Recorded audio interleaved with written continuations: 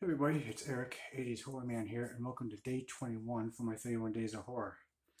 In case you're wondering why I got this over my shoulder and I'm in a sling here, it's because I end up tearing like a AC ear on my left shoulder because it did x-rays and it showed that there's like a gap from like where the clavicle is, and plus I got like arthritis. So no surgery required or anything. So I did get prescribed with some prescriptions. So hopefully my shoulder will be able to heal.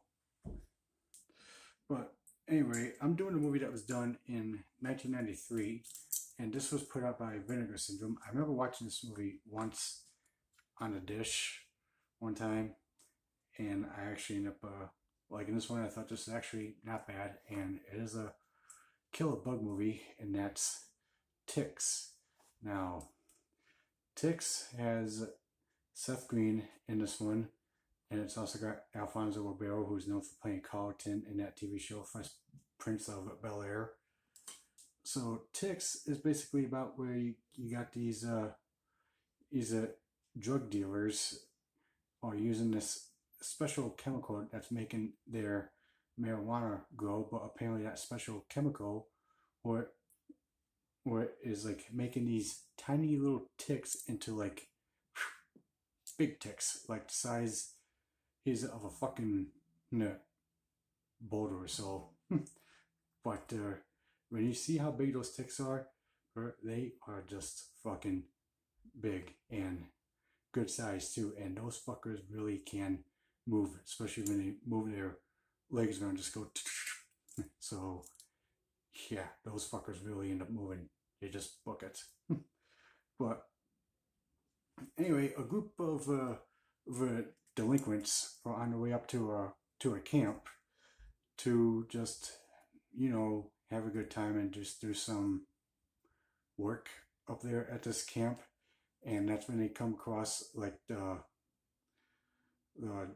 drug dealers as a warehouse, and also coming across the giant ticks. So now they have to find a way to fight and survive against these ticks and try not to get bit by one of them. So Ticks from 1993, that's pretty much the synopsis of this movie.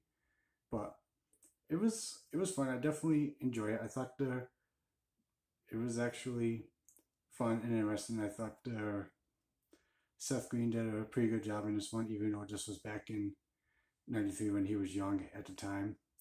So Ticks from 1993, definitely recommend checking out if you're a fan of Kill a Bug movies. If you haven't seen it, you can watch this movie on YouTube for free. So Ticks from Vinegar Syndrome from 1993, good Kill a Bug movie. Definitely recommend checking it out. Alright guys, so that's it for day 21 for my 31 Days of Horror. What do you guys think? Have you seen this movie before? If so, please let me know in the comments down below. I'd like to hear your thoughts. Also, like and subscribe to the channel, and stay tuned for some more videos for the 31 Days of Horror. Later.